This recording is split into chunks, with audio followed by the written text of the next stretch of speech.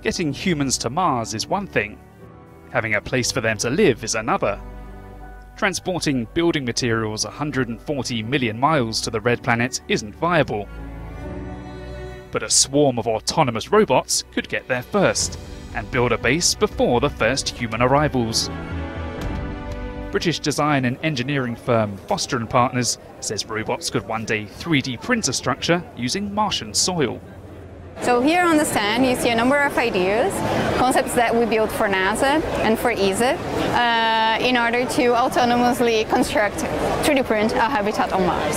And the idea on our concept was that instead of arriving with really huge robots, you would arrive with smaller robots that build yet something that is larger than themselves, collaboratively, that would allow redundancy in the mission. So if one of the machines breaks down, stops 3D printing, it's not mission abort, you can use the other machines.